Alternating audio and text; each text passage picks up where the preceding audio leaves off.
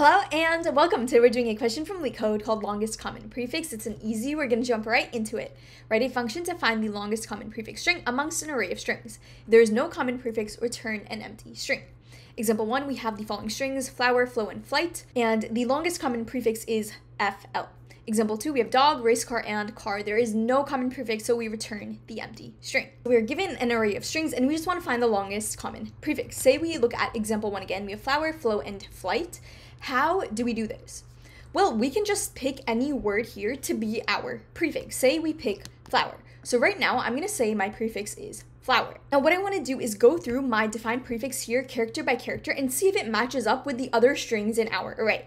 So first, I will check index 0. I see that they all have F's over here, so we're good over here. Next character I want to check is L. There's an L here, an L here, and an L here. So right now, our longest common prefix is definitely including F and L. Then I would check O. I have FLO here, but there's no FLO here, which means FL is the longest common prefix. And say for flight instead, I did have FLOWIGHT. How do I compare this? At this point, I have FLO in all of them and FLOW in all of them as well. Next, I want to check E. So over here, I have FLOWE, and of course I do. This is the same word as my prefix. But over here, I don't even have enough characters to compare with an E, so I would break and say flow is my longest common prefix. So that's all we really need to do. So let's go ahead and code this up and then run through an example. So to code this up, the first thing I want to do is define my prefix. So I'm going to say prefix is going to be the first word in my strings array. So strings of 0. Next, I want to loop through every single character of prefix. So for I in range, length of prefix. For every index that I am on, I want to make sure that all the words in my string have the same character at that same index. So we're also going to loop through all the words in our strings array. So for word in strings, now I want to check if that character is the same as the one I have in my prefix for all the words in strings. If that's not the case, then we exit. So if I equals the length of word, so if either we don't have enough characters to compare, so say we're on index 4, right? So 0, 1, 2, 3, 4, this is E over here, but this length is 4, so it has no index 4, it only goes from 0, 1, 2, 3.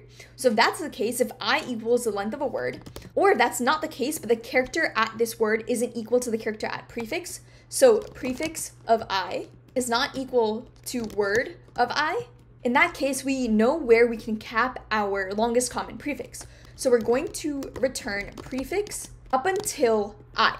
So everything up until not including I because it's not inclusive. And we make it all the way through without returning. That means whatever's in prefix is in every single other word, and prefix will be our max limit. There's no character after prefix, so we just return what we have in prefix. So let's go ahead and submit this.